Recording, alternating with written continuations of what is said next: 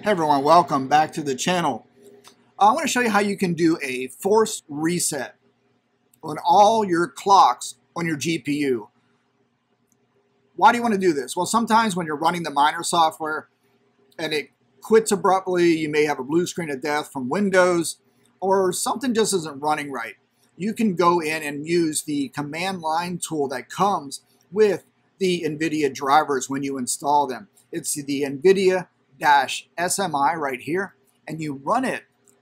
You can run it in a command line as admin. You run your command tool as an administrator, and you can just do nvidia-smi-help to see it, or you put it in a batch file. So like I said, the reason you may want to do this is so you don't always have to constantly be rebooting your rig, your Windows, or Hive OS, restarting the server, stuff like that, the rig. This is a shortcut, goes in, resets everything, and then you can just restart the miner, and hopefully, if there's no hardware issues, you should be up and running again, and things should be hashing and working as you expect. So let me go show you this. It is nvidia-smi. What I do is I bring up a command tool. You can just see if you want to see all the options on this thing. Read about it. Just don't start firing off commands. Make sure you know what you're doing, and you have to make sure the miner is stopped. So I right-click on command prompt, run as administrator. Yes. And then what you can do is, let's get this over here. I don't want to do anything. Look, I have the miner running with horrible temperatures. I'm going to address that in another video. I have copper heat sinks coming. That's going to hopefully drop those 3070 Ti mem temps down. It's just out of control right now. All right, let's close that. So that's gone. So I can do NVIDIA. Let's make this clear so you can read it. There we go. NVIDIA-SMI.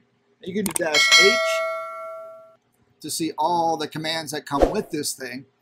And then what we care about is, it's right in front of me. I'll find it in a second. There you go. Reset memory clocks. Resets the memory clocks to the default values.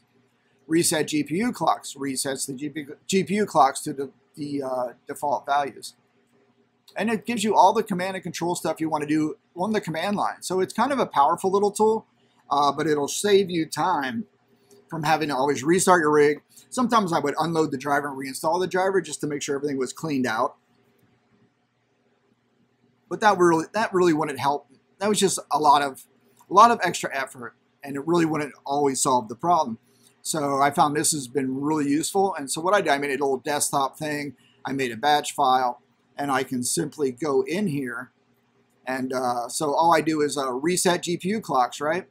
Then the next command is reset memory clocks. Make sure you have the --, and then you got a little pause there so you can see what gets displayed in the command tool. So all I do, I have it on desktop. It's a batch file. I do right-click, run as administrator.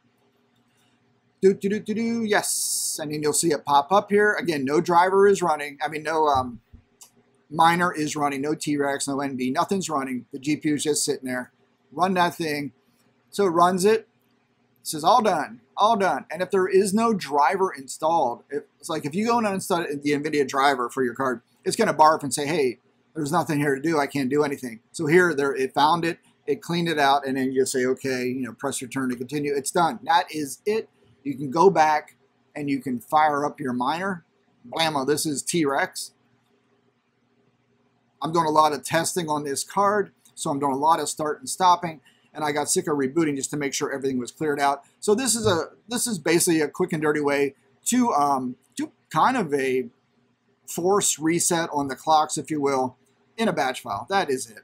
All right, guys, hope this helps. Give it a shot. Make sure you read about it before you try it. I'm not responsible if you do it while it's running. I wouldn't do it while the miner's running. I don't recommend that. Just do it when nothing else is running. Clear it out, almost like you're going to reboot.